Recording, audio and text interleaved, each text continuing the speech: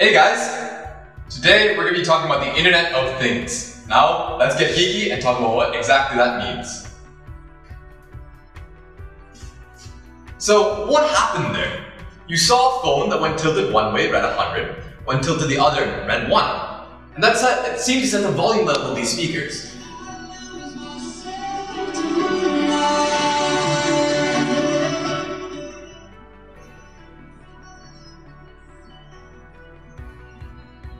But what exactly just happened there? We really don't know. Well, they just set the volume of these speakers, but these speakers aren't smart speakers. They don't have an app. They just have an audio jack and nothing else. So how did we do that?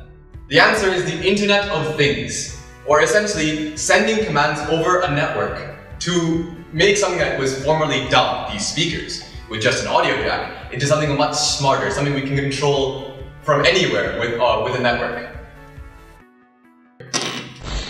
So there are 5 key components in this entire setup. There are the speakers, power, the network, and the intelligence in this Raspberry Pi. And the 5th component is the phone. Hey buddy, can you check me the phone? Thank you. So let's talk about the flow of information through the system. So this phone had a value between 100 and 1, depending on the angle it was at. That number is sent to this router. This router transforms it from Wi-Fi to Ethernet, sends it through this wire to the brains of the system, the Raspberry Pi. The Raspberry Pi is essentially a very, very small computer that in this case is running a web server. This web server receives this value and then changes that to a percentage of the sound. So that will change the volume level from anywhere between 0 and 100%. Then it outputs this value through this audio jack to the speakers, therefore changing their volume. Now let's talk about the software. So there are 2 pieces of software that make this entire thing possible. The web server code we run and the app on this phone. For the web server, you can see we take a level here and then set the volume of the audio jack on the Raspberry Pi to that. And for the phone, CamK12 has written an app that translates the rotation value or the angle of this phone from a number from 1 to 100, depending on its orientation. From that, we send that to the web server, and the web server sets that volume.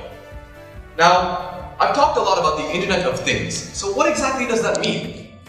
The Internet of Things is Internet enabling a lot of sensors and output devices, such as pollution sensors, so that we can see how polluted the environment is, such as thermostats and lights, so that we can control our home better and make it respond to us and our needs better. This is just a very simple example of controlling speakers, but we can control everything from air conditioning to even the health of trees. So now, I have a party to go to, but you, stay geeky, my friends.